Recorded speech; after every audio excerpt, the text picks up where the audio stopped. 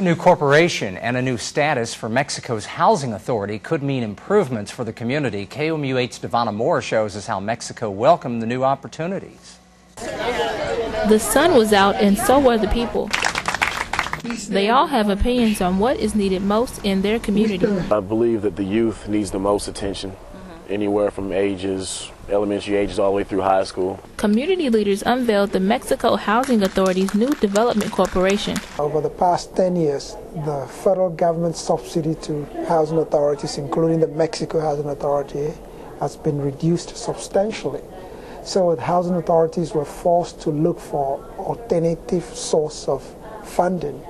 This is the new sign that graces the outside of Mexico's Housing Authority building. It's a new corporation that seeks alternative funding to help benefit the community. One of those benefits include affordable senior housing. The developed corporation has identified a need for senior housing. So our first project will be to develop a comprehensive senior housing. The community agrees and believes everyone should take advantage of this opportunity. Well, I think that more young people, if they would just really get in it and get with it, that they could benefit more from it, like I do at my age. Devona Moore, KOMU-MHA News, Mexico. Housing authorities are not able to seek funding from private donations. Being a non-for-profit organization, the new Housing Development Corporation may do so.